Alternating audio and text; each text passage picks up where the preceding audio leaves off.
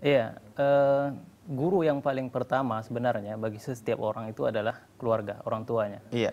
Makanya Rasulullah SAW di dalam hadisnya beliau mengatakan, kullu mauludin yuladu ala fitrah, fa abawahu alladhi yuwahhidahu au yunassirahu. Iya. Ya, itu artinya Rasulullah SAW mengatakan setiap bani Adam, setiap anak itu dilahirkan dalam keadaan fitrah. Fitrah. Ya.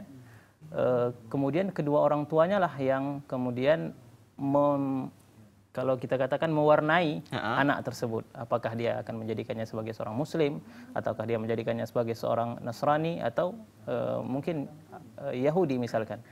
Nah, jadi guru yang paling pertama sebenarnya adalah orang tua. Orang tua kita. Jadi dalam hal ini orang tua memiliki peran yang sangat besar dalam membimbing anaknya untuk memiliki adab. Paling tidak adab-adab dasar, bagaimana menghormati orang tua, bagaimana menghormati guru dan lain sebagainya.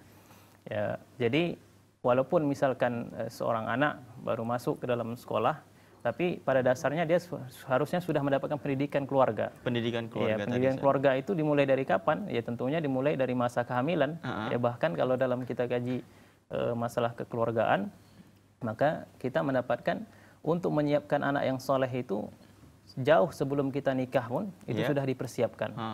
Kemudian dalam masa kandungan sampai nanti mereka lahir, disitulah peran orang tua besar sekali. Apalagi pada masa balita, bayi di bawah 5 tahun itu sangat terpengaruh sekali dengan orang tuanya. Ketika orang tuanya baik, bisa memberikan pedoman yang baik, mengajarkan akhlak yang baik, maka insya Allah anaknya akan memiliki adab dan akhlak yang baik pula.